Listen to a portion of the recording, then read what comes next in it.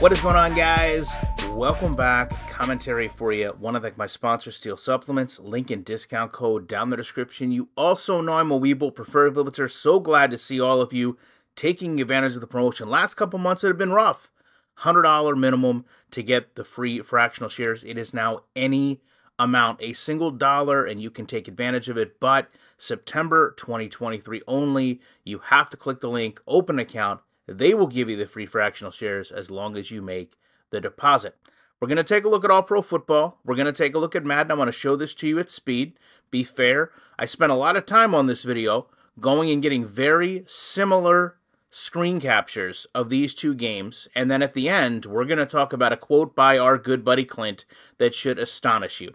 Now, I want to talk about detail. Throwing motion here, both of them I actually think are okay. But the details, I want you to watch the footwork of Roger Craig, specifically the stride adjustment to go catch the ball. Yes, there's an animation, but it's relatively seamless. More so when you compare it to Madden. Watch Christian McCaffrey go and make that same catch. The running in place, the sliding, the shifting, this is what we've asked EA to get away from because it's very unrealistic. It's very animation dependent. Now, not only that, it just looks bad from a visual context. Roger Craig is running. He's looking out in front of him. This is what you would expect a receiver running a route to do. When he goes out to catch the ball, he has to put his hands out, slow his stride, but he picks the stride right back up, and as you can see, he's running away from the defender. This is classic football. This allows him to run away and up the field. Now, in Madden, we literally have the opposite of this. Who runs like this? Who runs with their head off that way? No one. Yet that's what Christian McCaffrey is doing. Watch how quickly he turns around, enters the catch animation, as we already show, slides, skips, full stride to pick back up. But here's where the problem starts to come in. He's full stride right here. There's no questions asked. This Miami Dolphin is not going to touch him. He is going to still get pulled back into an animation. Why would his body adjust like that? This is not simulation football, and we've wanted this out of the game for years. We're going to move forward. We're going to take a look at a pass that's a touchdown, okay? It's a very similar situation, but at the same time, it's the difference between someone coming out of the backfield on a wheel route and someone just directly in front of the quarterback. Watching this at speed, it's a beautiful play. Receiver adjusts to the ball, puts his hands out, slows his stride, and he's going to catch the pass. It's very simple to look at. That's football. When we go back, we take a look at Madden, you're going to see something almost totally different. Same scenario, but very different in the action. Quarterback's going to throw the ball.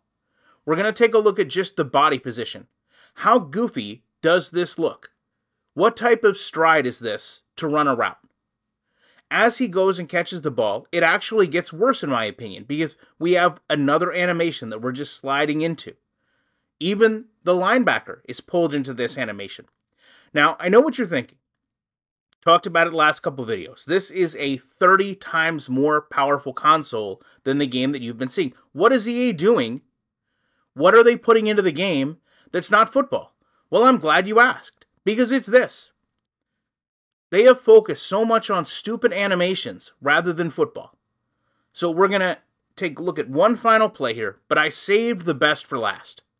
Now, this is Walter Payton. He's going to dive into the end zone. And I want you to just understand that I can't get these perfect because of how Madden is. But this is a beautiful leap over the fullback into the end zone. When you look at what Madden has to offer, I go to leap, but I'm pulled into an animation and cartwheeled into the end zone. And that to me is the epitome of Madden. Look at all these stupid post-play animations that mean nothing, that should be out of the game. When you look from the reverse angle, Walter Payton catches his balance, protects the ball, extends into the end zone. That's a beautiful animation.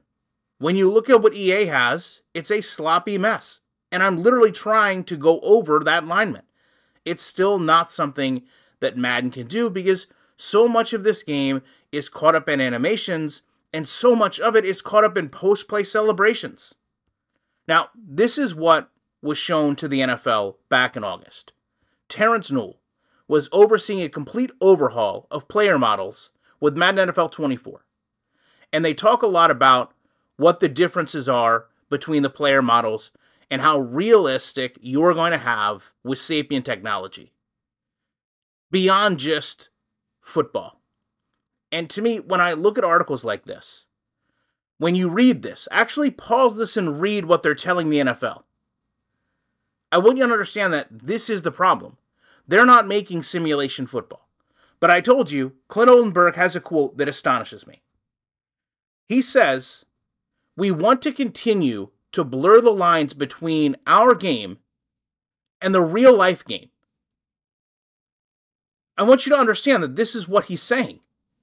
That the end goal being allowing our players, meaning you and me, Madden players, to experience what it's like to play in the NFL. I can't say anything more than that. How delusional do you have to be to know exactly how bad your game is, and you stand there and say that you want it to replicate playing the actual sport? So don't tell me that we're nitpicking, because nitpicking happens every single Monday, Tuesday, Wednesday, in coach's film.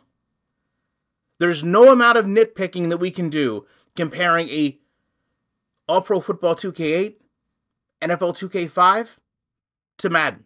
You could make the case that Clint here is asking us to actually take real football and compare it. I'm being, I think, overly generous by comparing a game that was built on a 30 times lesser console. They go on to say that pride was emanating from the developers in the June preview event. The presentation they gave was like watching a coach go through film. That Madden NFL 24 creative director Connor Dugan said that he was thinking to himself, wow, this is a lot of good stuff. I wish every Madden player could get that presentation to really understand these are the type of people that are building this thing. And that's a lot of great stuff in this game. Well, you know what, Connor? We're here as a community to talk to you. Clint, we're here to not just showcase you in videos. I do love to showcase you in videos, but the fact that you two had the audacity to know that your user scores are so low and to have this level of pride, but more importantly, to have this high of a standard for yourself, astonishes me. There is nothing that I can say or do on a video to compare your game to anything else that will hold you to this high of a standard. That you actually feel like, as a former NFL practice lineman, you can confidently say your end goal was allowing Madden players to experience what it's like to play in the NFL. So I promise you, when you have a developer overly proud of a horrible product, standing beside a lead designer that believes he's making a game that's equivalent to you playing in the National Football League, there is no way I cannot be back in the week with more commentary.